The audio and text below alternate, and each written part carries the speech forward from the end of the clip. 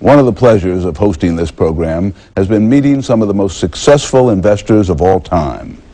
Back in 1995, I interviewed a stripling of 98 years about the markets. Phil, what's the single most important thing that you have learned about investing over the past three-quarters of a century? Patience. Patience. Expand on that. How do you apply patience?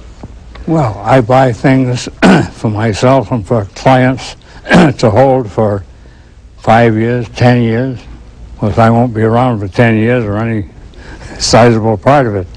But you've fooled us before. You could fool us again. yes.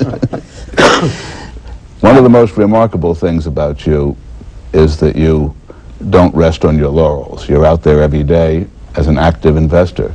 What do you think of the stock market today? I think it's dangerous at present levels. A lot of froth on the boom. I think probably we're in for maybe something like 1987, when the market went down 500 points in one day. Perhaps we'll have a repeat of that. But in the long run, this is a great country, despite having too much government. And I think in the long run, the market will recover, and people who buy the right stocks and sit on them are going to do very well. What do you do, given your experience, when you think there may be too much froth, when you think there may be a major correction, even a crash? Do you sell all your stocks? No, I really don't do anything. You